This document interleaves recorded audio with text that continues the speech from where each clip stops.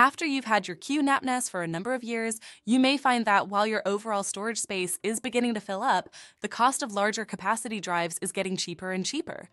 In this situation, you could consider a new NAS, or you have the option to just upgrade the drives. And while you do that, you don't even have to shut down the NAS.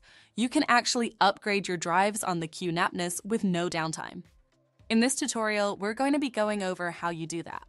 Start by opening Storage and Snapshots and select Storage Snapshots.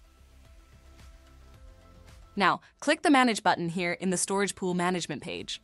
Click the Manage button and select Replace Disks one by one from the drop-down menu.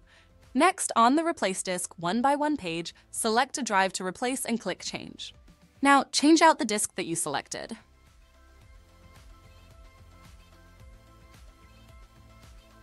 Now, you'll need to wait for the RAID to rebuild. As you can see on the Replace Disks one by one page under the disk description, it says no operation can be executed on this disk or the disk is busy. It could take hours or even days for the RAID to rebuild. After it's done, you'll just do the same thing with the other disks each time, waiting for the RAID to rebuild before changing another disk. Keep in mind that your storage capacity will only increase after all of the drives in the RAID have been upgraded. Once the drives are upgraded, click the Expand Capacity button.